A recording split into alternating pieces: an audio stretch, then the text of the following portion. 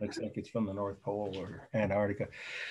Okay, we have a couple, or I have a couple of announcements for your benefit before we get started with today's slides. And I will tell you, I hope a few more people will join us because the first slide, we kind of skipped past it because there wasn't a lot of time on Wednesday when I was recording from Santa Rosa, right? To give proper attention. It's called The Wedding Portrait, and it's so well known that I think almost all of you will recognize it, but it's greatly misunderstood, the meaning of some of the details. So let me do this. I'm going to go ahead and do the speaker view. And the reason is I'm going to hold up some things that you guys. Okay, we got another person to admit. Timing. Yeah. Okay, welcome, Justine. We're just getting started. I have some announcements that are for your benefit. The first one may seem like, oh, well, this is an art class, not a poli-sci class. So I'm not going to get partisan. That's not appropriate.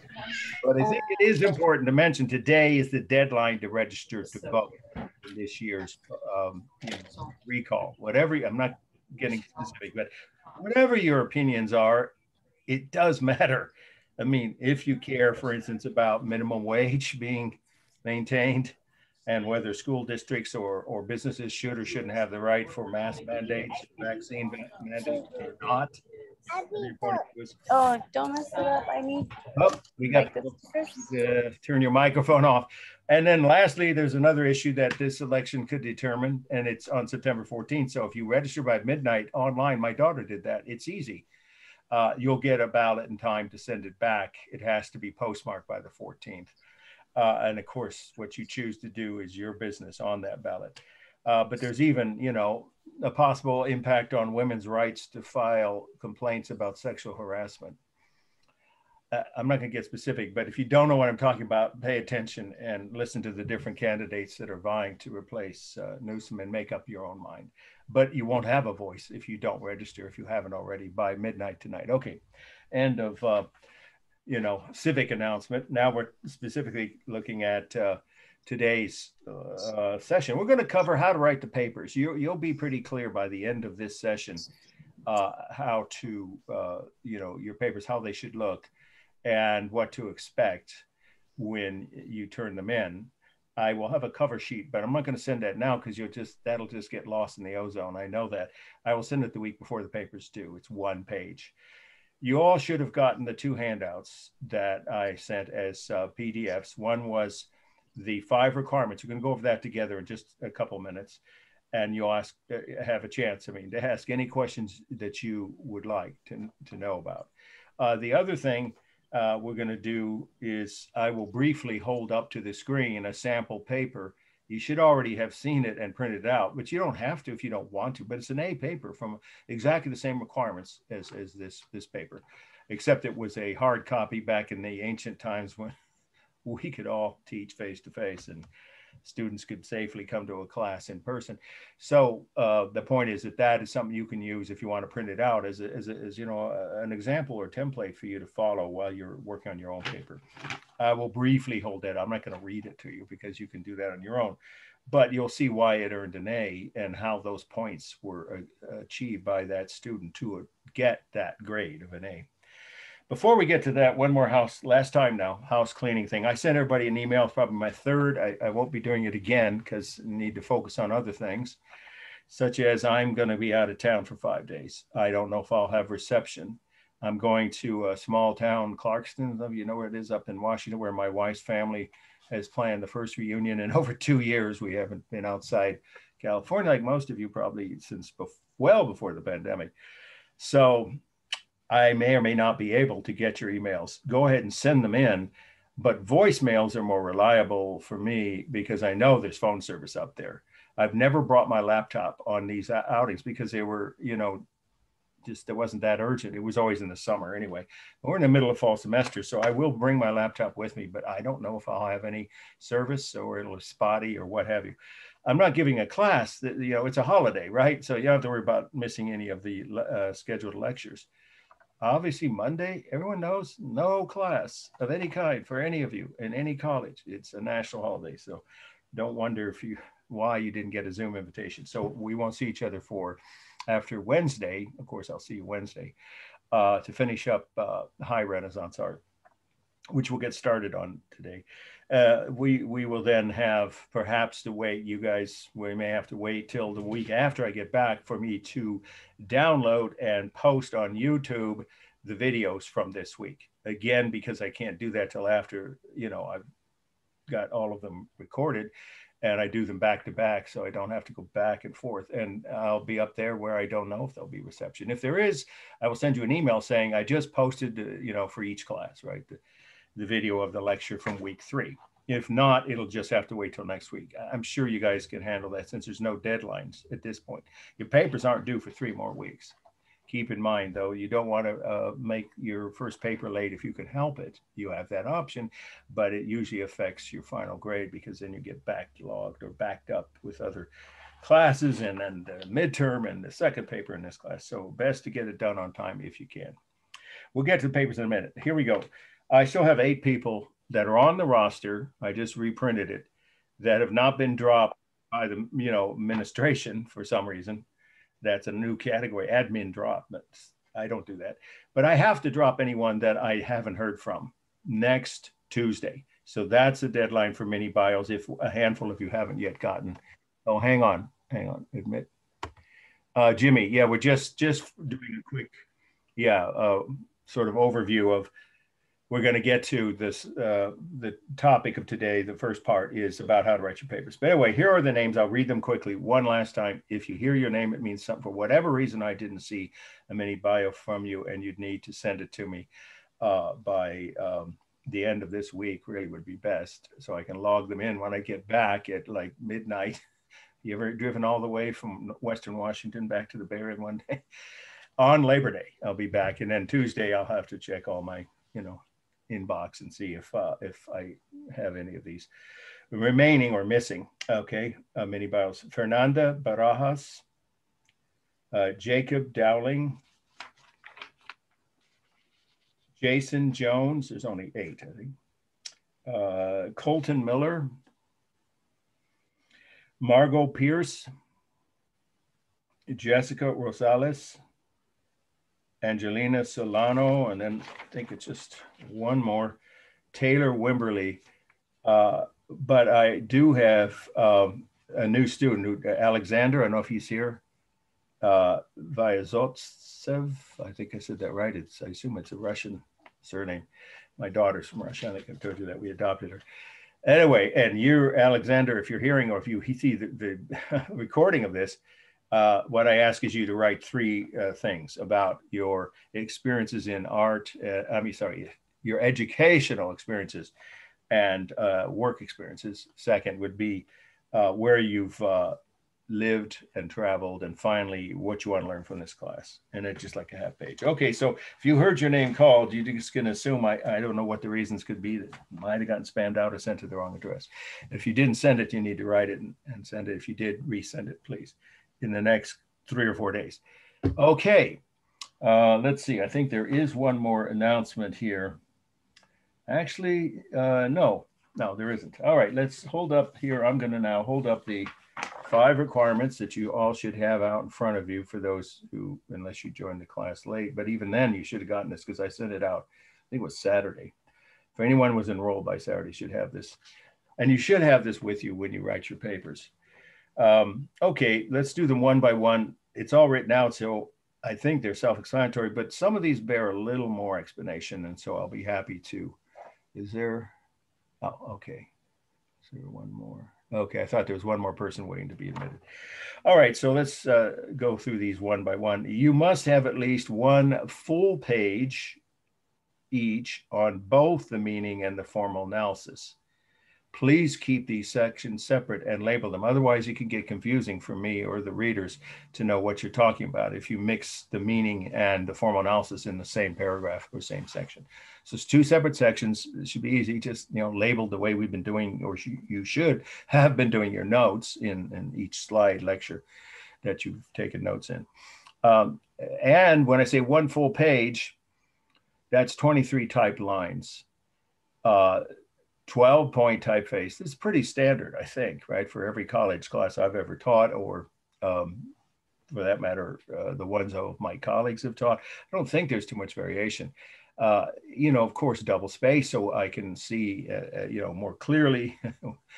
My, comments can also be written in the margin or between lines if you're missing something, or I want to, and I do both, compliment or say good. That's if you have, anything missing or something unusual in your paper. Usually the summary is at the end as to what you did well or what you might have missed in a single sentence or two that I or the readers will do at the bottom of the page, of the last page, of the paper.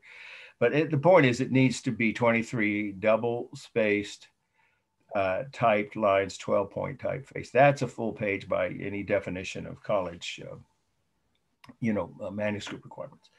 Okay, then the next thing is that, any questions about that? Well, actually, there could be one. I know some people will get really, eloquent about let's say the meaning. They go on for a page and a half, but then they look up and they say, oh, the paper's due tomorrow. And so they only do half a page on the formal analysis. Well, you just dropped at least a grade there because you can't do a full, thorough job of all 9 elements and explain them, with examples. Remember, the requirement is 2 examples or more for each of the 9 elements that you see in the work you're writing about, right? So in order to do that, it does take at least a full page. I can tell you from experience, almost all the A papers have been 3 to 5 pages. Please don't give me 10. That's too long. 7 is even excessive, but maybe in that range, somewhere between 2 and 7. But the requirement is just 2 to 5. And usually you'll find you're somewhere in that range if you covered everything properly. Okay, so in other words, if you drop the requirement, you could give me a 3-page paper that's over 2 pages, 2.5 on meaning, and then just half a page on formal elements, or the reverse. You've lost a couple of, A grade at least, because obviously you're not meeting that requirement, but also lengthwise, you clearly wouldn't be able to do a thorough job of either the meaning or the formal analysis in less than a page. Just from experience, I can guarantee that's true. Okay. If you have questions, stop at any point as we go. Okay, so that's pretty straightforward, right? Number 1, okay? All right. Number 2, here's one also that people try to sometimes finesse, and I've seen every kind of combination. Number 2, papers must be a minimum of 2 full pages in length and a maximum of 7 pages. See, I told you that would be, if you give me 8, you're not going to get marked down, but, you don't need to do that for yourself. You give yourself more free time to do other things, as well as being kind to your readers. Please keep, I'm sorry, I jumped the line here. Okay, please remember, here it is right there. A double space 12-point typeface, right? 23 lines. Anything less will result in a loss of points. What do I mean by that? Well, if you start your paper down about line 6, because you do a large, bold, or whatever, all caps title, and then you put your name and that's nice, but it's not a full page. So if you do that and then end on that page, that first section, let's say it's a meaning, and then you do a full page on form analysis or a little more, good on that section, not so good on the first part. Obviously, it's easy to do a line count. And so usually we don't have to. It's obvious at a glance. Me or the readers can tell, pretty quickly if you were under that minimum of 23 lines typed on either half. It's pretty straightforward, I think, and pretty easy to adhere to that. Again, any questions from anybody about the first 2 elements or requirements? Okay, now illustrations also should be pretty straightforward. They should be at least 4 by 6 inches. Obviously that's, in your digital file that you're going to send me. At least a half page. The small ones, we can't see the detail to tell, did you get it correctly analyzed, every element. And also they must be sharp, not fuzzy, because again, you can't tell if you were correct in your analysis of the simulated texture, right? Or the modeling, if it's too soft focus, it should be sharp, the image. And in color, if you give me a black and white image of a color work of art, you automatically will lose several points right off the top before I start grading. So what about an original work in black and white? Easy, just say that. You'd say that in the body of your paper when you come to color, because then you're going to say it's neutral, right? Black and white is not either warm or cool. We covered that last week. Oh, by the way, yeah, I did have one other announcement. Those of you who were so helpful as to point out that that first session, well, actually, I don't know if anyone did, a week ago, the one a week ago today would be last Monday, the first one for week 2 on the formal elements. For this class, it didn't record. I know I hit record, but I probably didn't, I don't know, whatever the reason is. The exact same lecture with information exactly that you need to understand those 9 elements is now on YouTube. I sent everybody an email, but I understand not everybody reads emails. In this class, it's important to keep up with those at least twice a week, maybe, every other day. Check your inbox, at least during weekdays, because I do try to keep you up to speed on what's happening with things like that. So if you say, oh, what happened? I can't find the, week 2, first half of the class from that date, whatever week ago Monday was, is 23rd. Yeah. So, how do I do the 9 elements or understand them? Well, just go to it's on YouTube. Anyone can access any video on YouTube, right? I think there's no limitations that I know of, at least not with this kind of video. And just log on to that one, or just, play it. And the first half, you don't want to waste time listening to the other part about ancient art, because this isn't an ancient art class. So it'd be just the first, an hour and 10 minutes, and then you've got the exact same information. It's under week 2, or 2.1, the 9 elements. It's labeled. Okay, and I gave that same lecture that night, so it's the same date. I already said this in email, in case you didn't catch that. Okay, so let's move on with the requirements.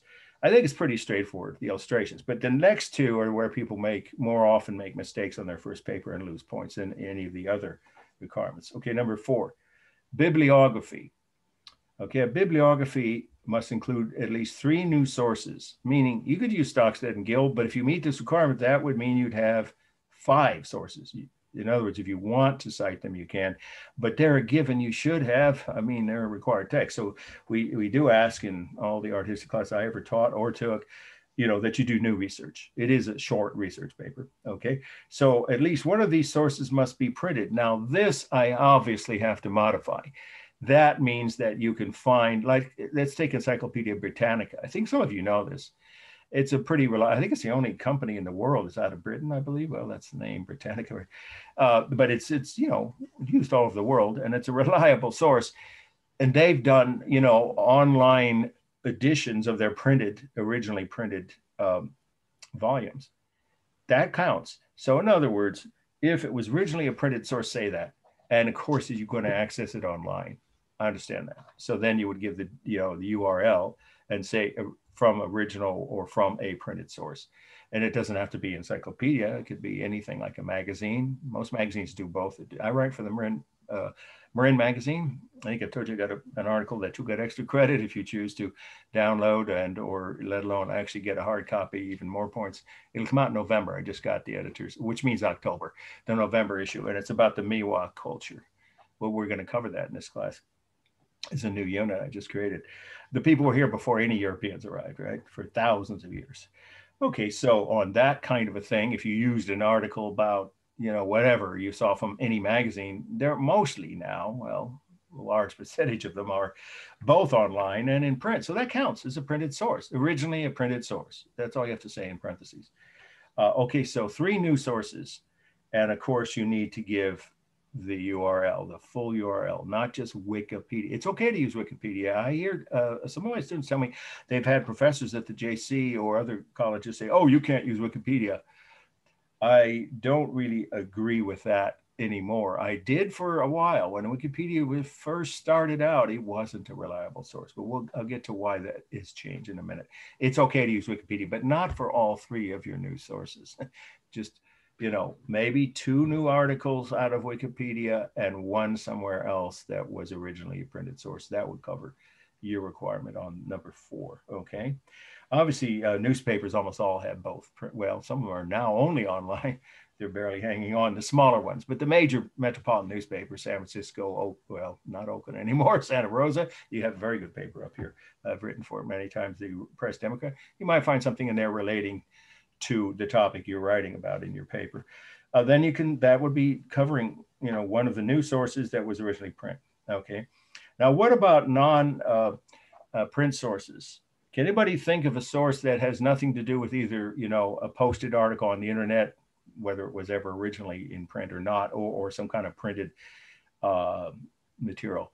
Any other sources that you can think of for researching an article on art on a particular artist? Anybody? This is important because it could help a lot of you, broaden your perspective as well as meet your requirements and really learn more about that work of art of that artist. Anybody think of any other sources? Florence, you look like you're thinking about it. Well, okay, let's say that the artist is still alive, because some of you are going to write about, I know that's exciting because the artist is still somewhere. So, everyone knows, oh, well, an artist with any success is going to be findable, right? I mean, they're going to have their own website. So what would you do then? Just go to their website, or could you do one more step and then really, get a lot? That way you'd even have two new sources. Okay, interviewing the artist online, by phone, probably not in person in this day and age, is a great way to meet one of the 3 new source requirements. Another one is a museum. Yeah, museums are open now. I've told you I've been to a couple since midsummer. And so if you go to, hang on, there we go. We're covering the 5 requirements for short papers. So since we've already done the first 3, if you want to go down the page of the handout, 5 requirements, go to number 4. We're talking about requiring new sources. Another one is a documentary. That's an easy one, right? And that could be obviously now streaming. What else would it be? Well, maybe you rent the DVD off Netflix. Yeah, I still do that. And have it delivered to your house. Whatever, it doesn't matter. If it's a documentary about that artist, that period of art, or that culture that the art came from, it qualifies as a very good news source. And then you would list the the information about the title of the documentary, who made it, and if there's an author, and the year, right? In a bibliography. Now, if you have questions about how to cite sources, here's a good way to go. NoodleBib, or now it's called Noodle Tools. I think they changed it slightly. Noodle Tools is out of every library, including the 2 libraries at the JC, both the Santa Rosa and Petaluma campus sites. For how to cite sources, they can help you with online advice on how do I correctly cite a documentary, for instance. Well, I just told you, but not everyone's going to hear this or remember it, right? You only have to give the title of the documentary, who produced it, what entity, company, or BBC or PBS or whatever. And then if there's an author, someone who wrote it or narrated it, then that would be the name of the right person, full name, and the year. That's good enough. And now if it was broadcast, you might want to write the date that it was broadcast or that you accessed it. That's optional. But with a documentary, you get a lot of information, sometimes a lot more that way than you do from a website about that artist.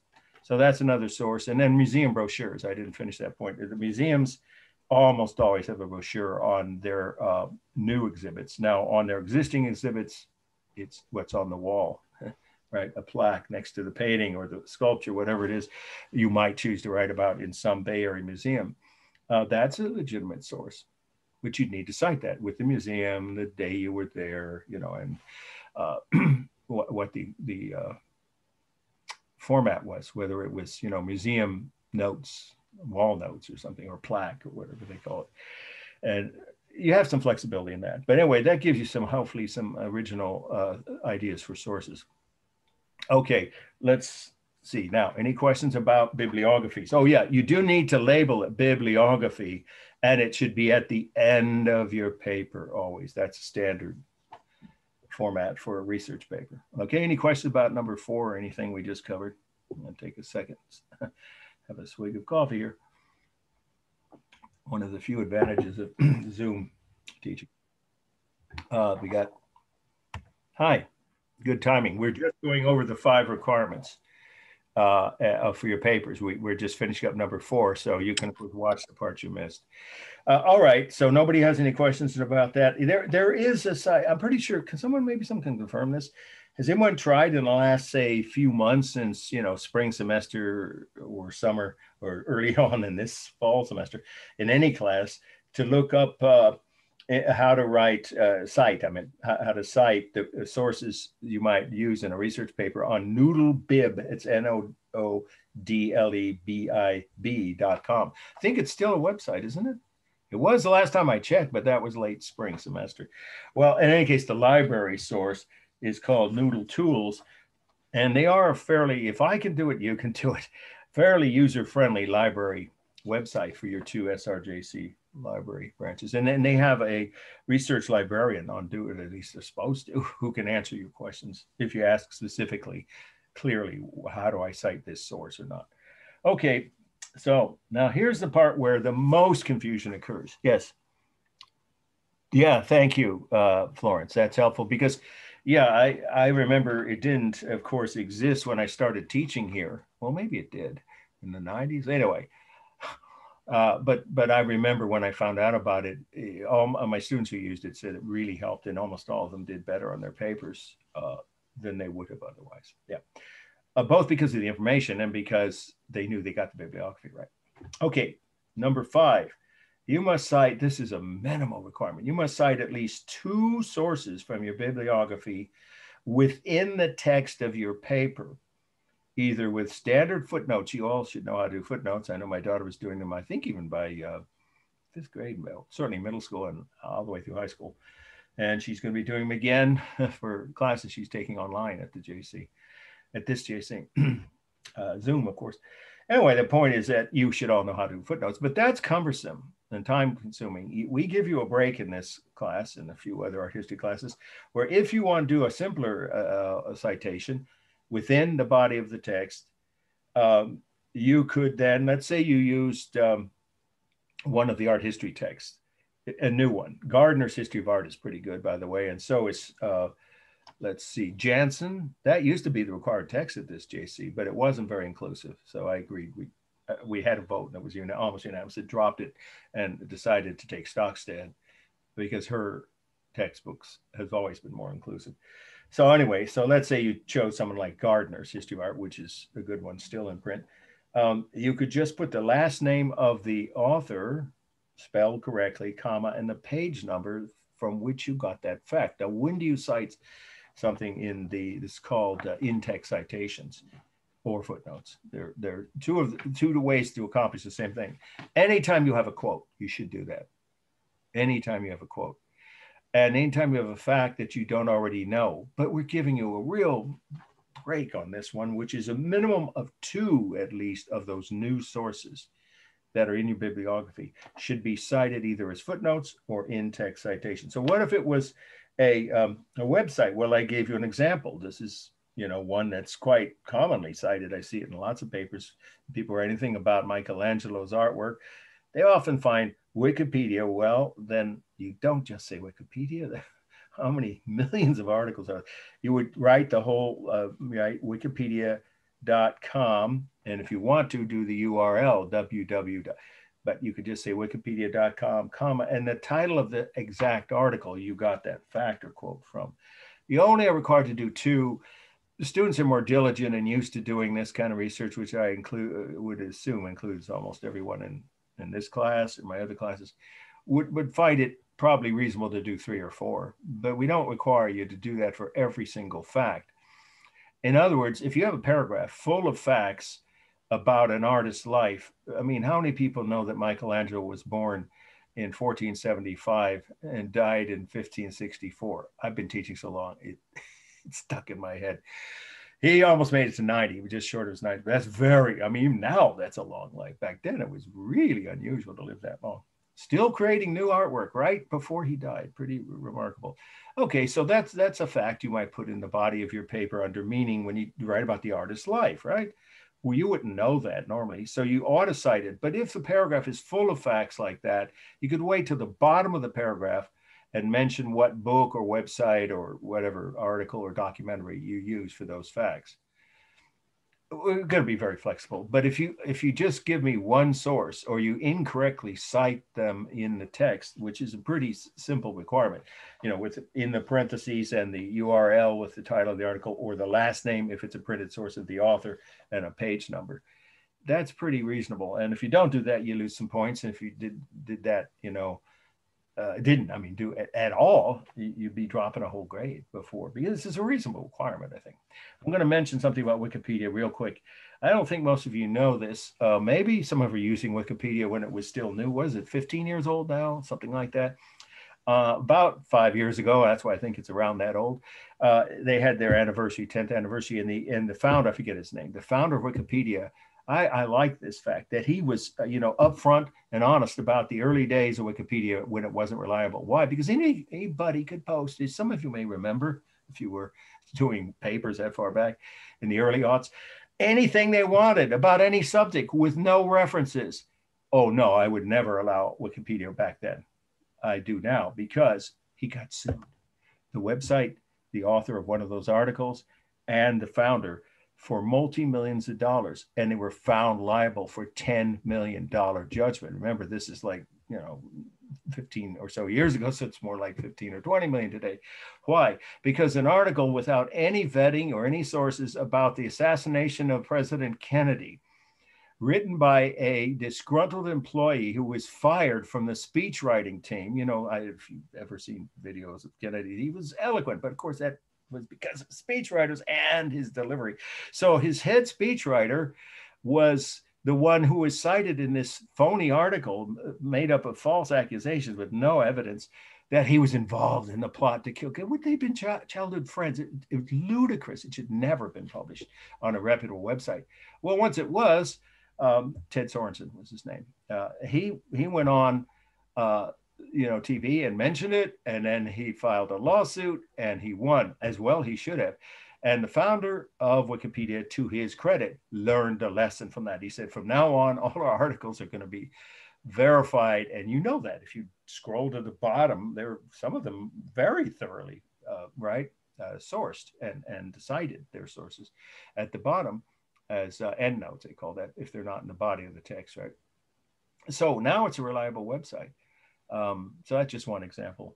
And also, just using websites is not a good idea. I already said you should use at least one that had originally been a print source, even if it's now something you got obviously off the internet. Okay, I think that's pretty thorough. Pretty clear about each of the 5 elements. Oh, yes. When you do, I do have one more thing. When you do finally get your paper ready to submit, this is the way you should label it. Now, obviously, I put a little X there. You see, this is Art 1.2, short paper number 1. See, I did this for both my papers.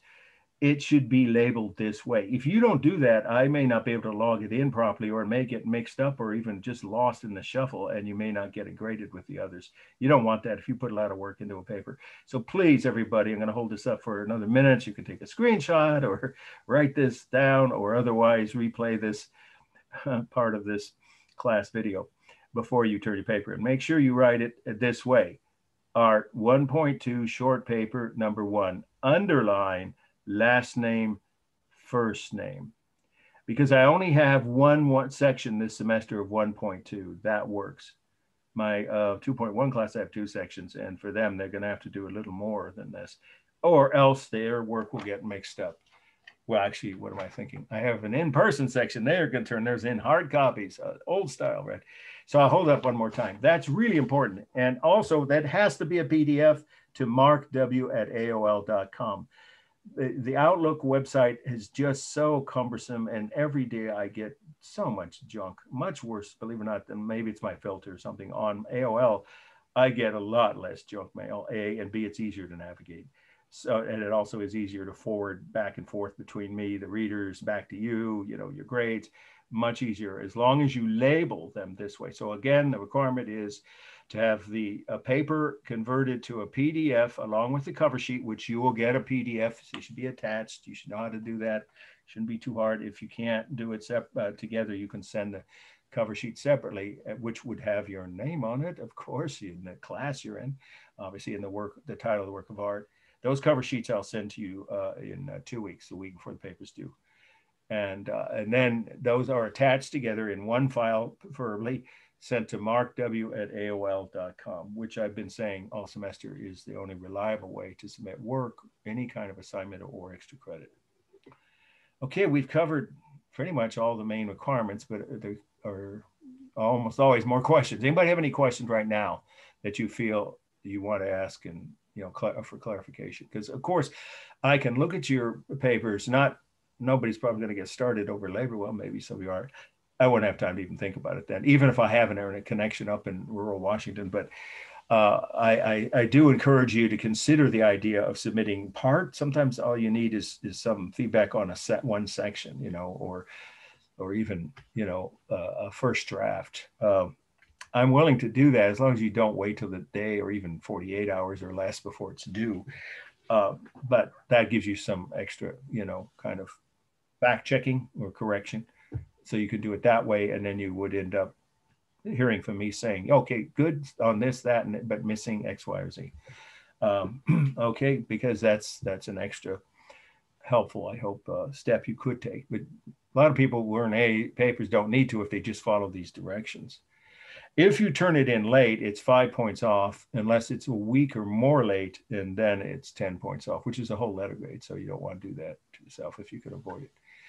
Okay, any other questions now before we switch to the first slide, which is a really interesting slide, the wedding portrait. One more time, any questions on what we covered on the papers? Okay, let's do the screen share now. And let's get this first. We'll do the hide the thumbnail thing, and then, okay, and move this out of the way.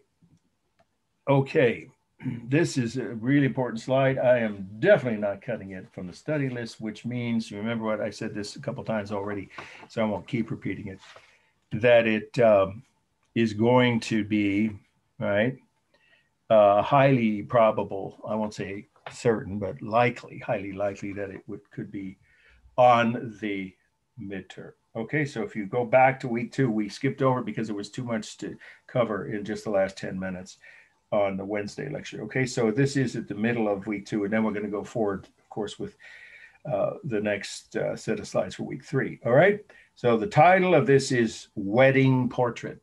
That's it, just 2 words. Now, in Stockstead, I think she puts the full title. It's like 7 words long. I do try to give my students a break on things like titles to keep them shorter, as well as definitions.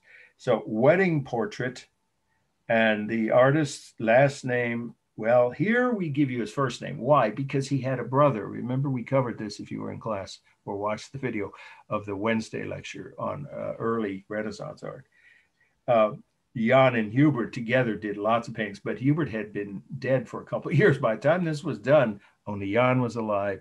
So you got to, if it's on the exam, if you want to get credit on the answer to identify this, you would need the full name of the artist. It's Jan or Jan, J-A-N, last name Van Eyck. Of course, capital V-A-N and capital E-Y-C-K. 1434. I'm imagining most of you have seen this at some point in your lives. If you've seen had any interest in painting from, the Renaissance or even just in general, it's so famous. And there are several reasons why, but I'm going to start with asking, usually about once a year, I get a student say, yeah, has any of you seen this? It's at the National Gallery in London. Has anybody here seen this painting? Who's been to London? Oh, okay. It'll surprise the heck out of you because I have been teaching this course for years. When I went to London, my last trip in 2004, and I had never seen this painting before that. And it's tiny. It's smaller than the Mona Lisa, which is also surprisingly small. How the artist got this much detail, no one knows for sure. So that's one of the main things about it. But that's not a fact about the meaning. It's just something to be aware of. So let's get to the facts about what are we looking at under meaning. Remember, always start the notes for every slide in this class with the meaning section. Okay, well, it depicts a wedding in a man's house in Belgium, which now the country, it wasn't then, but today it would be the country of Belgium, of 2 people who were Italian immigrants. In other words, they were, right now citizens of Belgium. The man was a wealthy merchant. You can probably tell by his clothing. And look at that hat. If that isn't the biggest hat in the history of painting, I don't know what it is. They sell copies of it in a gift shop in the same town. The house, by the way, you have to write this down. that they were married in is still there in Bruges, B-R-U-G-E-S. You don't have to write this, but if you ever go to Belgium, you won't forget that town. The whole town is a museum, a living museum. It hasn't changed since the, early Renaissance or late Middle Ages. It's a remarkable, beautiful city full of canals. It's just fantastic. That's where they were. So get back to the part you need to write now. Is this depicts a wedding that occurred in the house of a wealthy Italian merchant. His name was Arnolfini. You should probably write that. Arnolfini, A-R-N-O-L-F-I-N-I, Arnolfini. And then his wife was also Italian. I can't remember her last name, but of course it soon became his, right? So they are either acting or conducting the wedding ceremony in his house or reenacting. That's one of the debates over the meaning of this. Is this a depiction of the wedding as it occurred in real time? Or is it a reenactment? Well, in a way, that detail is almost a moot question because the painting wasn't finished for months, of course, after the wedding. So what we can say with no fear of contradiction are these facts. It's all part of the meeting now. First of all, let's actually, wait a minute, I'm going to go closer now. I have several close-ups. You see the mirror there? You notice there are figures in the mirror. That's the couple we see, right? The bride with her, right? Lace headdress, and him with his big felt, it's a felt hat, by the way, the husband. And then I've got I think I've got one more close up. Yeah, let's get up to this. This inscription says, okay, Jan van Eyck was here 1434. And that's him and the priest conducting the ceremony reflected in the mirror. It's a fascinating detail. I didn't even know that until I started teaching this course. I mean, I studied this painting at some point, but for whatever reason, I either didn't remember or never was told that. That mirror reflects the moment in which the wedding occurred. So now historians, almost all historians, just say most historians, agree that this was an actual ceremony that was conducted in that house with these two witnesses, one of whom was the most famous painter in Belgium at the time, right? And so he, of course, was asked, right, commissioned is a better word, commissioned by the husband, who paid him, of course, to do a portrait of their wedding ceremony. So let's go back to the full view. Okay, and then we have a couple of other uncertain facts. I bet some of you already thought of a couple. And that is some of the symbolism in the room. The oranges, right, on the windowsill and the dresser are symbolic of two things. One or both, probably both. One is that they had to be wealthy because oranges don't grow in Belgium. It's not the last time I checked. So he had to have them imported somehow, or maybe a small orange, plant, tree, whatever. In any case, they indicate wealth. You had to be wealthy to afford oranges. Hardly anybody who wasn't rich could afford to buy and eat oranges. So that's a sign of wealth, but it also has a second possible meaning, fertility. But we don't have to guess that the bed, very prominently displayed there, indicates the future fertility of this couple. They will have healthy children in their future family life. Okay, another symbol is I was going to say bare feet. That's not quite right. You could say stocking feet. The shoes are off. Both his shoes, those are his, and those are hers. That indicates that they are both standing on holy ground, because after all, if a wedding ceremony is being held and there's a priest conducting it, that would make this, quote, a holy space during at least the time of the wedding ceremony. It's not in a church, but I got married in a house I was renting at the time. A lot of people I know do. And they did it back then too. So this wedding ceremony, just again say most historians believe, was conducted in the house, and there's more evidence because of the way the shoes are painted by Van Eyck as being off their feet. So indicates they know that while the wedding's happening, this is holy ground. God's spirit is there. The dog is symbolic of fidelity.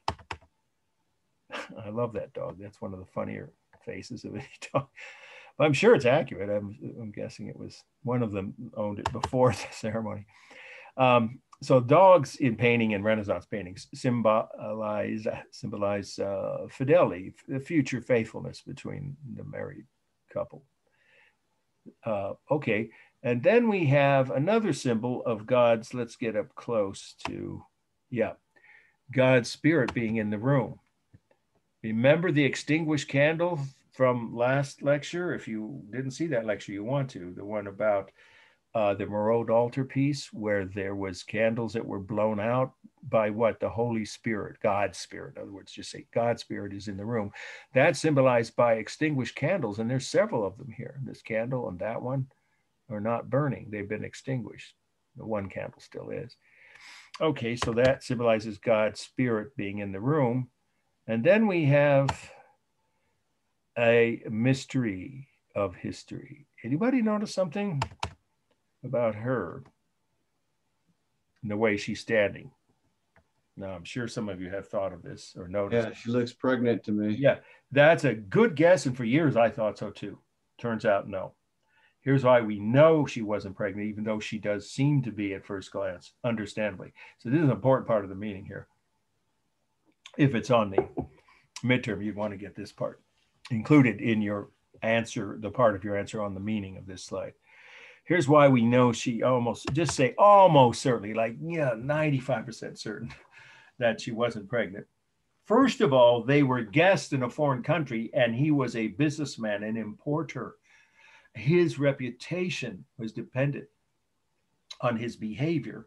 And if he was marrying a woman who was so far along pregnant before they married that she was showing, walking on the streets of that town would have ruined that couple's reputation and probably his business. So there's three reasons why almost all his, now this one you could say almost all art historians agree that she wasn't pregnant. So that's the first reason. It would have not been acceptable for her to wait that late to get married and be showing before they even had the ceremony. It would have ruined both their reputations, and particularly his business reputation. Okay, another reason is that this is a common pose for women of all ages, even younger women in their, early puberty, but certainly elderly women who are clearly not pregnant. Some of them are 70 or 80 years old that were painted as portraits, usually wealthy, of course, women from wealthy families.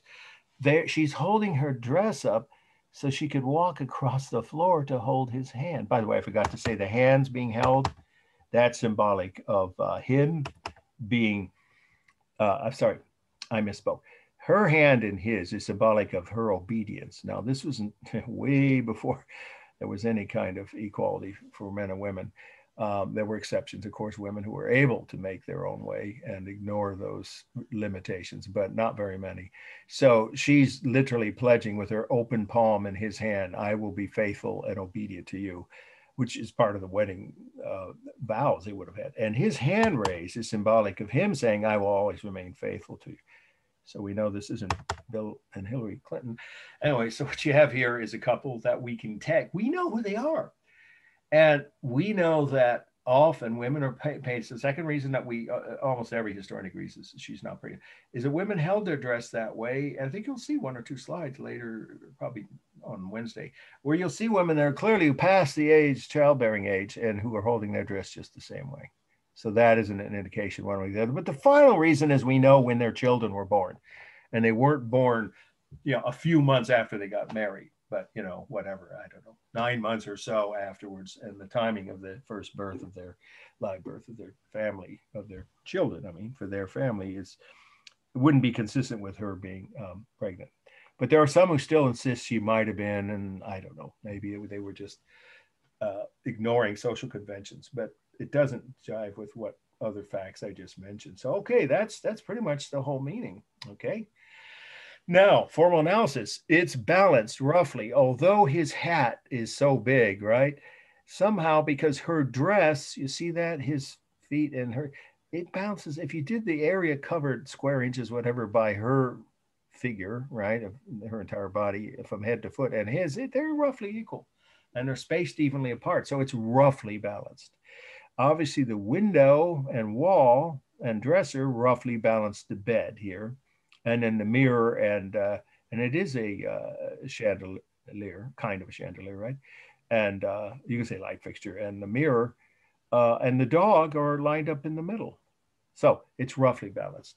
The rhythm should be obvious with, of course, their hands, heads, the parts of the furniture, obviously the chandelier, repeated shapes, even the mirror has, right? The decorative patterns are repeated, and the floorboards. And then that leads to the most important fact. Remember I said this is one of the facts you could overlap between meaning and formal analysis with the Van Eycks. They were the first artists and then of course now it's just the brother Jan, to master or develop whatever you could not develop. It sounds like they invented to learn. There we go. To learn the technique of scientific perspective. Well, they used it in all their later paintings, and then after Hubert died, Jan always used it from then till his death. So these floorboards are the diagonals, and they would all meet right behind at a common vanishing point past the mirror if there was a horizon. There's no question that this was scientific perspective. And they even wrote about this, about using that technique and learning it from Italian Renaissance painters. Okay, so the scientific perspective for space, there is obviously overlapping. Almost all works of art have that, where they, their clothes overlap their bodies, they overlap the background and so forth. And then we have diminishing size. Oh, absolutely. Things get smaller, the floorboards, right? And the furniture as it recedes. And then we have foreshortening is very strong here and very realistic, right? On the window, on the bed, on the floor. Let's see, there's no atmospheric perspective and there's no register line. Okay, and then we have thin line on all the objects. There's no bold lines. The schematic texture, they were masters in both Van Eycks. You could just say, of course, now it's just Jan that we're talking about. We're masters at super sharp, realistic schematic texture. I would even say photo. You could write this if it's either you chose to write a paper about this or you might be writing about it on your midterm. That you'd want to mention. You could use the phrase photorealism because they're so sharp and realistic that it almost looks like it could have been taken from a photo, the painting itself. But of course, there were no photos that far back. So just say very sharp or realistic schematic textures on the hair, more so on the skin. You don't see as much of their hair, but you definitely do see it on the clothing, the floorboards, the furniture, everywhere. The colors, well, it's a mixture. Now he almost looks like he has a purple robe on here, but it's really kind of a brownish color for some reason. You know what? I'm gonna go back because I have one more view of it here. No, that's no different. I'm not sure how each person's monitor, it does vary from one monitor. And I give you flexibility. If the print you print out doesn't show, I've seen the real painting and better printed, in, Stockstaff, for instance, images of the actual original colors. His robes are brown. That's a warm color. Hers are green. So that's a cool color. Obviously, his black hat is neutral. You get the idea. Her white headdress is cool. The bed and whatever that chair, I guess it is, behind them, obviously, and also the floorboards are all warm colors. So is the chandelier. The wall is a cool gray. The walls on both sides. So it's a mixture. And then we have the modeling, of course, usually combined in a Renaissance painting. If it's really sharp, realistic schematic textures, you would also have, again, sharp, realistic modeling around their faces, on the bed, right? On the walls, around the window, everywhere you look, there's really sharp, strong modeling. The largest mass, it's a close call between him because he's taller and his hat's so big. Maybe she is slightly larger if you count the bottom folds of her dress. And then after the two of them, whichever you think is the largest, or you could say they're about equal, would be the bed, and then probably the floorboards. Okay, is it stable or dynamic? Look carefully. It is mostly stable. His hat is dynamic, as is the mirror on the back wall. But the fact that the floorboards create diagonals is just a function of the scientific perspective. The objects are they're standing upright, totally upright, right? And her arms are almost, not quite, but almost at a right angle. Certainly this one is. The bed is definitely almost all stable. Not the chandelier, maybe, but even the whatever that is, the cable it's hanging from, and the walls, the windows, it's more stable than dynamic, but there are dynamic details. Okay, now we're going to stop share and we're going to go, this takes a minute just to pull up, hang on, I've done it a couple times, to get to the file for, here we go, the next high Renaissance slides we're going to see now. And we're going to get probably to Da Vinci today. Pretty important, obviously. Okay. Whoop, that's I've done that before. Hang on. Okay. There you go. Renaissance, not realism. The two words do seem similar, but they're not. Okay, so let's go to this one. Oh yeah, this is really important here. This is an important slide. I'm not cutting it from the study list, but I have to hit screen share. So hang on and make sure you can see it before, right? Okay, share screen. It should do it. Hit it again. Whoops. It should do it. Says I'm sharing screen. Can everybody see this? Yes? Yeah, I can see it. Good. Yeah, good. Because we've got at least two slides here. We'll probably go to about 418 since we started at 303. That's about right. Okay, this is a really important slide. Again, I'm giving you a little heads up. It won't be cut from the study list. It's called Holy Trinity by Masaccio. And that's Masaccio.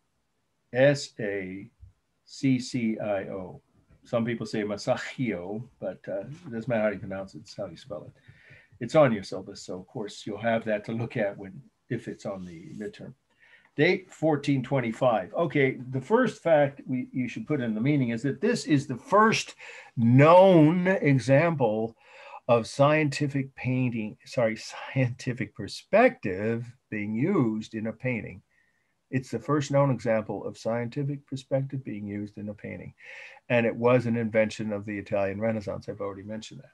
So here we have, in this particular painting, same year as the Marot altarpiece. Remember, we covered that on Wednesday of last week, and that did not, they didn't know how to, even Van Eyck's end, he had learned it. It took him several years to get that technique by studying Italian painting. So Italy and Italian Renaissance, the Italian Renaissance and the Italian painters of the early Renaissance invented scientific perspective. We know it uses it because it's been x-rayed. It's a fresco. The second fact about the meaning is, where is it? It's a fresco on the wall of a church in Florence, Italy, of course, yeah. And Masaccio, therefore, just keep it simple, many historians consider him the first artist to master, right, or learn the technique of scientific perspective. Did he invent it? That's a matter of debate. There's no copyright or patent or anything, so we can't say for sure who invented scientific perspective. But we can say he's the first documented painter to use it, and this is the first painting in which he used it. There are diagonal lines that go from the bottom of the stairs, right, and would meet below the feet of Jesus on the cross. And then these lines, see, they're actually in the ceiling here, but it's been x-rayed, so we know that they were drawn onto the plaster of the wall. They would meet here.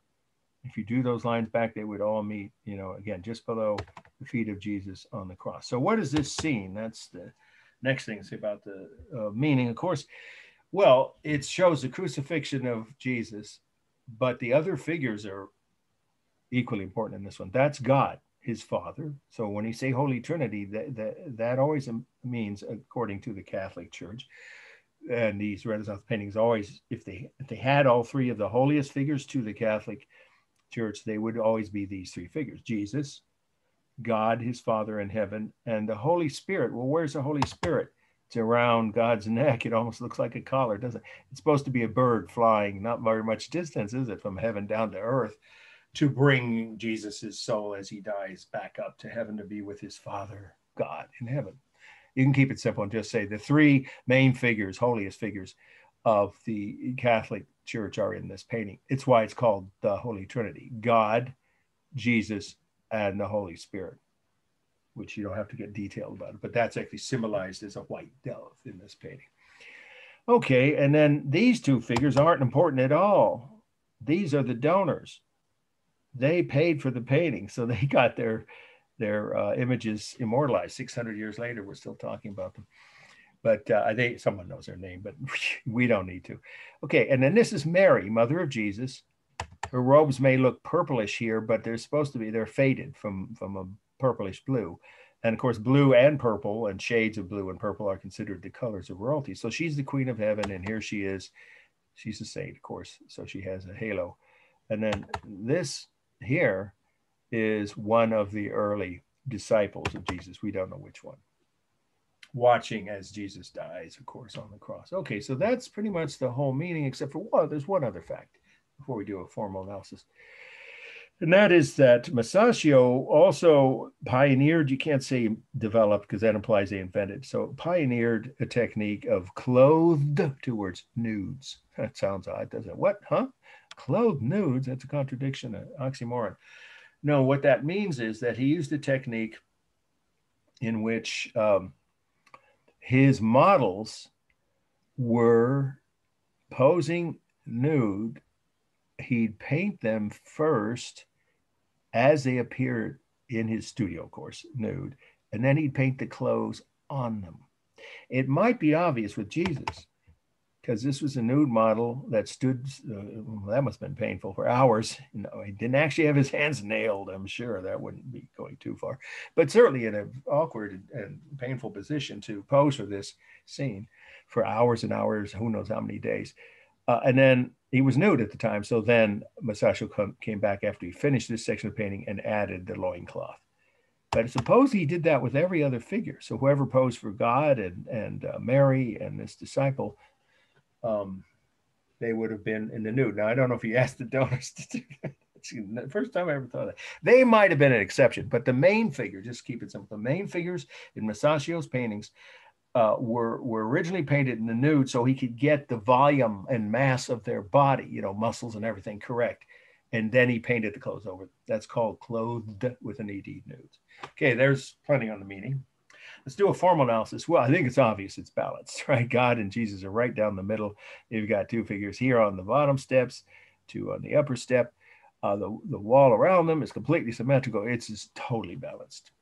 And I would say top to bottom, but if you count human figures as having more mass than the ceiling, and if it feels that way to you, I wouldn't argue with that. So if you think of it that way, the number of human bodies or figures, then you could say it's unbalanced toward the bottom if you do the line here, right, from the arms of the cross. I leave you to decide on that one. To me, it's roughly balanced because this ceiling is massive, as is the arch and the tops of the columns. Okay, for space, we have, I already said, scientific perspective, but we also have foreshortening, of course, on the ceiling, mostly, right? And then we have diminishing size, yes, on these panels, these recessed panels here on the ceiling, which most Renaissance churches had that kind of ceiling, right?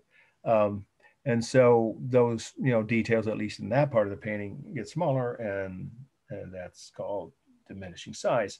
And let's see, do we have, of course, overlapping, obviously. There is no atmospheric perspective.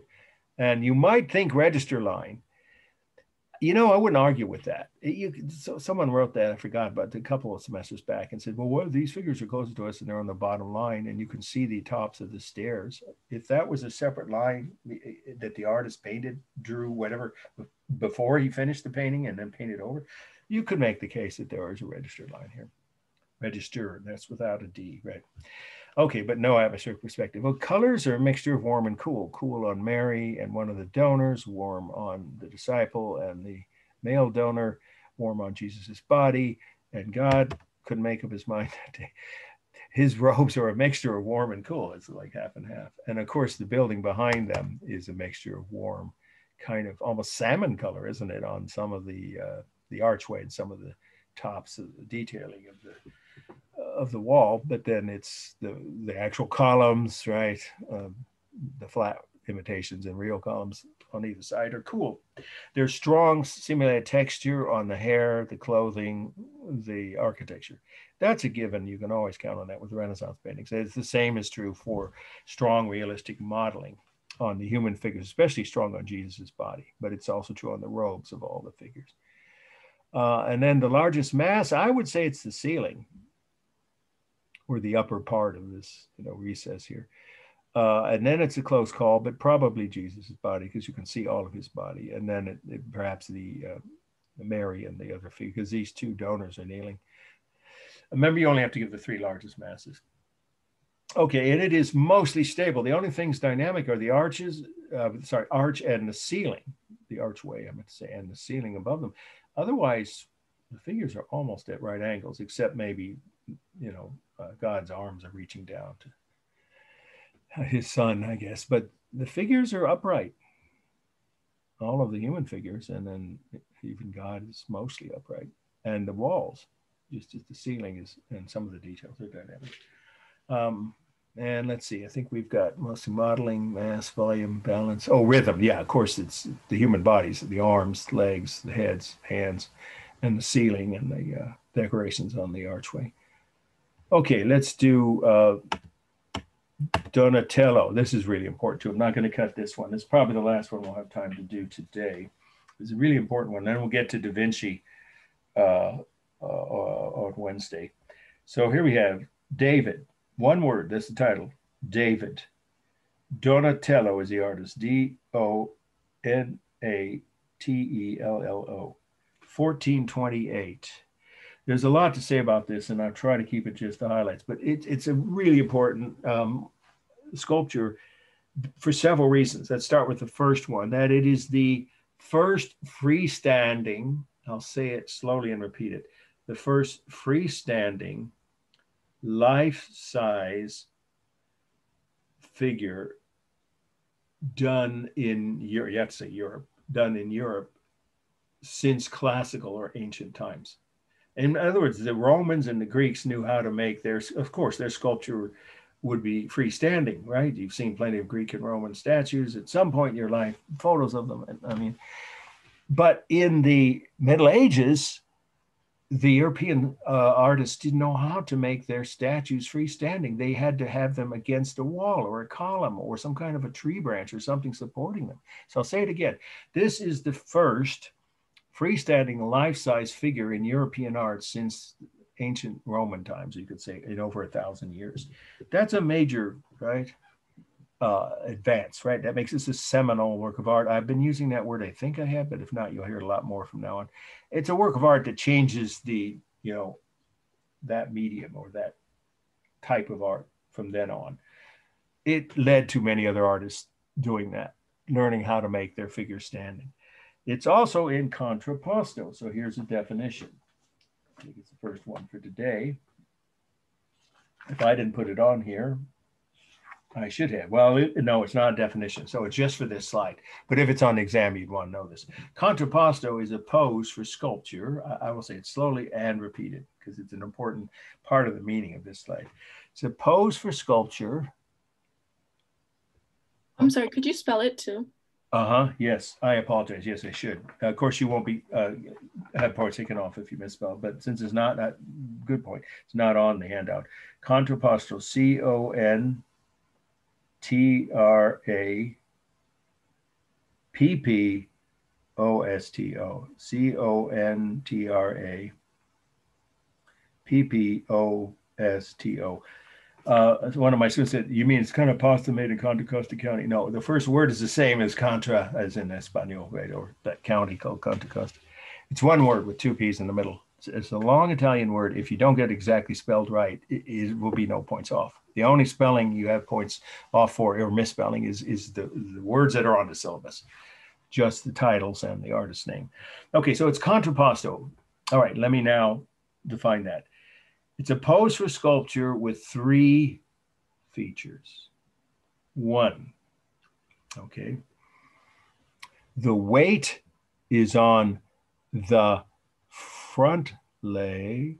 No, I'm sorry, I misspoke. I already misspoke. I had it right. Here, see where the arrow is? It's hard to see in this image of it. Yeah, but he's standing on his back leg. So I'll say it again. Number one feature, I'll repeat the whole thing once when I'm finished, is the weight is on the back leg and the front leg is loose. You can see that. He's not putting his weight on the front leg.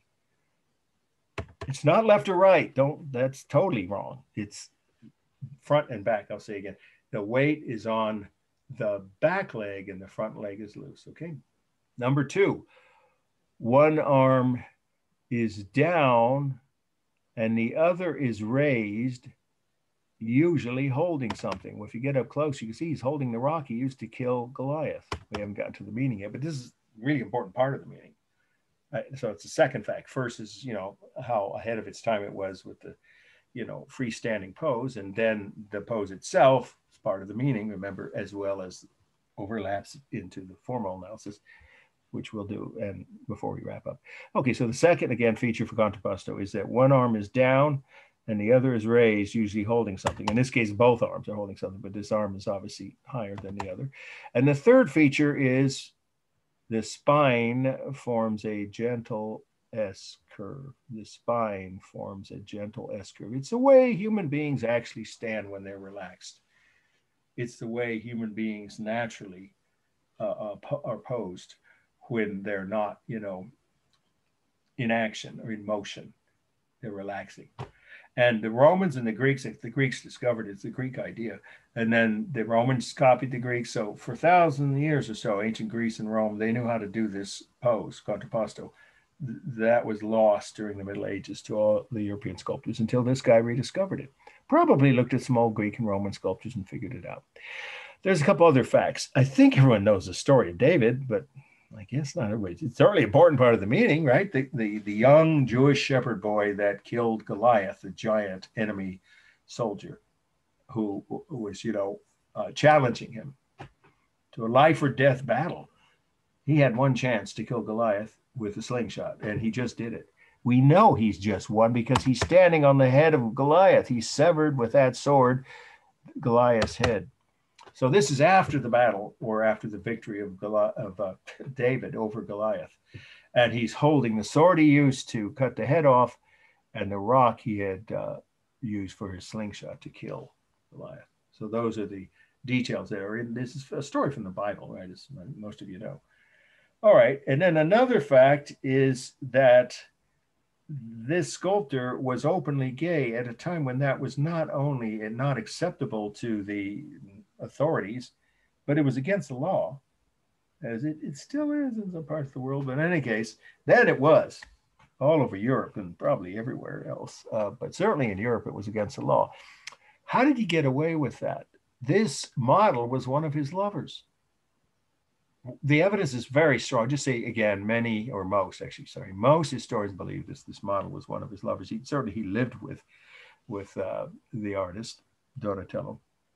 It's because Donatello was the first great Renaissance sculptor. That's the last fact about the meaning. The fact that he was gay and got away and didn't get punished for it. Let's put it that way. Got away with sounds kind of judgmental. I don't mean it that way. I mean, he wasn't punished for it. He could be openly gay, and it was an open secret. I mean, maybe the public didn't know, but almost all of the other artists and the Catholic officials, they knew, and the city officials in Florence, they knew, and they overlooked it because he was the first great Renaissance sculptor. And they commissioned this last fact now about the meaning. They commissioned this piece, the city government of Florence commissioned this piece to send a political message, which is why it was displayed in a public place. That message was to Milan.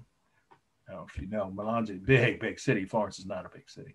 So Milan was their enemy, big city, like Goliath was bigger than David. So what the message of this piece was, why the city government of Florence commissioned it, was to send a message to Milan to say, if you attack us, we'll do to you what David did to Goliath, period. So if you attack us, we will do the same thing to you that David did to Goliath. A pretty strong message, and it seemed to work because Milan never did attack Florence. Well, not until much, much later, like decades later. But who knows? In any case, it was shown in public, in a public square, as soon as it was finished, because the city had paid for it. So you could see why they wouldn't punish the artist who created this image. So he was able to have a rather when you say open, what does that mean? Just a well-known gay lifestyle, and he wasn't punished for it. It's a very rare occurrence in the Renaissance, but he was so important that they overlooked it. Okay, let's wrap it up with a formal analysis. It's a neutral color because it's black colored bronze. The textures of both the real smooth texture of the bronze, of course, itself, and the simulated texture, yes, those are flowers on his hat, on his hat, his hair, his muscles, and Goliath's head. Really good cemented texture created with carved line, of course, as always with sculpture. And then we have the modeling is just the lighting from the museum. There are several masses, really basically four. There's the largest mass is his body, David's body, then the sword, or it's a close call, but probably the sword because it's so long, and then the head of Goliath, and then the stone. Or maybe it's the hat. Yeah, I guess it'd be the hat. But you could only have to list the three largest pieces, parts of a piece. Is it balanced? Oh, well, it has to be. It's a human figure standing upright. But top to bottom, it's an intact human body. So, of course, it's going to also have the rhythm of the arms, legs, hands, his hair, right? And the armor and the flowers on the heads of Goliath and David. So there's lots of rhythm, and it is both stable dynamic. He's standing upright, but the S curve that the pose automatically imposes on a figure, on a piece of sculpture, makes a slight S curve. That means it's slightly dynamic. But because his arms are out at a diagonal, you could say it's more dynamic than stable, but his upper body is pretty upright, overall, mostly upright in his head. So it's a mixture. Okay, and then what are we missing? Rhythm, balance. I think that, for space, it's a real three-dimensional figure, about 6 feet tall, including the base, with overlapping of the hands over the sword and the rock and the feet over the head of Goliath. Okay, that's it. We got exactly the amount of time we should have. Any questions? I stick around as always after the lecture's done. Anybody have any questions that you want me to answer about what we've covered today? We're going back to when we reviewed the requirements for your paper. I'm not going to restate them because that's in the video. If you joined us late, you can watch that after I post it on YouTube. But anyway, I have a question. Sure, please, go ahead. Can you repeat about the Holy Trinity, about Masaccio? It was the first example of what? Oh, yes, it was, sure. The first example, here we go. The first known painting to use scientific perspective, period. The first known painting. You could say the first painting we know of that used, but I'm trying to keep it brief, So the first painting where we know for sure the artists are used scientific perspective. It was, if you remember the slide, you were here right for that, is the stairs, if you do a line, the stairs, they reach, diagonal lines reach up towards the cross that Jesus was on. And then the ceiling, the patterns in the ceiling do the same. So yes, we know that artist used diagonal lines with a common vanishing point. In other words, he used scientific perspective, and he's the first painter we know of that did that. Okay, any other questions? I do on the David, on the modeling. What did you say the modeling was? Oh yeah, it's you almost could just ignore that if it's on the exam, but if you're writing a paper, you would want to cover all 9 elements. There is no technique for modeling with sculpture. It's the shadows created, or the lighting, you can say, by the lighting of the museum. It's in a museum in Florence. The same museum that David is in. It's a pretty major museum. If you ever get to Italy, and hopefully you'll go to Florence, don't try to spend one day. You just can't see all the great art there. This museum alone is worth it. Yeah, it's just the museum's lighting that creates the modeling impression. Okay. Yeah, there's no technique for modeling. Okay. I have a question about the rhythm. Could you just repeat the rhythm? Sure. Yeah, well, it's an intact human body. So there's the 2 legs, 2 arms, 2 hands. I would even say his braids, are those braids, what do you call them, right? His hair, he had long hair. The model had long hair. And there's even rhythm on the decorations of Goliath's helmet and the flowers, right? Those are flowers in David's hat. So there's a lot of rhythm here, as there is with any intact human body, and his face too, But, okay, good questions. Anybody else? I actually have another question. Sure, go ahead. I have a hard time to do the meaning. Are there any handout for the meaning? No, the meaning is what you have to take from the lecture while you hear the lecture, or both. You could do that and look it up in the textbook, because this is in Stockstead. Or you can do all 3 if you really need to. You can replay the video and pause it on this slide if you missed it. Yeah, because there was a lot to say about the meaning of this, but my daughter's in one of my observing as assistant for me, since she's already taking other classes online at the JC at Santa Rosa. So she drives all the way up there with me, right? And she's been observing. She said, "You're doing a little better. I hope your students notice on trying to say things slowly and repeating them once. But I can't, of course, do that 3 or 4 times, or we'd never get through the semester." So I understand if you're not used to taking notes in a class like this, it might be a little bit, difficult to get everything on paper. So you have several options. You can go back and replay this once it's posted on YouTube. You can double check with Stockstead because some of the same parts of the meaning are in there. Or you, of course, if you happen to know someone else who is now in or ever took our 2.1 from me, then they would have the notes of this. But do you have any specific questions about one part or two? No, it was just like when I'm facing something that I have to do the meeting, I think I'll have a hard time. But the YouTube classes are going to be really helpful because Yeah, I can put the captions and everything. Big so advantage really of Zoom yeah. class, I know, and I think that's plus it's an open book test. Remember that? Okay. Open, the midterm and the final both. Okay. Any other questions?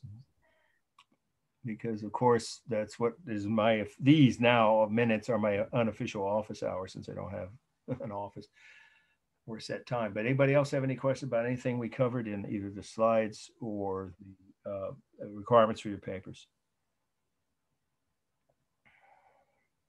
Okay, I always give it one more chance because sometimes people have to think about. And of course, you can always email me with any other question you may have. Don't forget, we have a lot to cover. You don't want to miss Wednesday's lecture. It will cover Da Vinci, Mona Lisa, and the Last Supper. Very important slides that won't be cut from the study list. I'll tell you right now. Either one of those, not both, but one of them may well be on the midterm. Yeah, we've all seen them. They're so famous, but a lot of people don't understand the meaning of the Mona Lisa, or they have heard theories that are not valid or else in dispute. We're going to talk about that. Some of the theories about why is she smiling, and why did Da Vinci paint her that way? We'll talk about all that on Wednesday, so you want to be here for that whole class. Okay, any other questions about anything we've covered? When is the first paper due? Short research paper due? 3 weeks from today. It's week 6. And I accept them up till midnight of that day before they're counted late.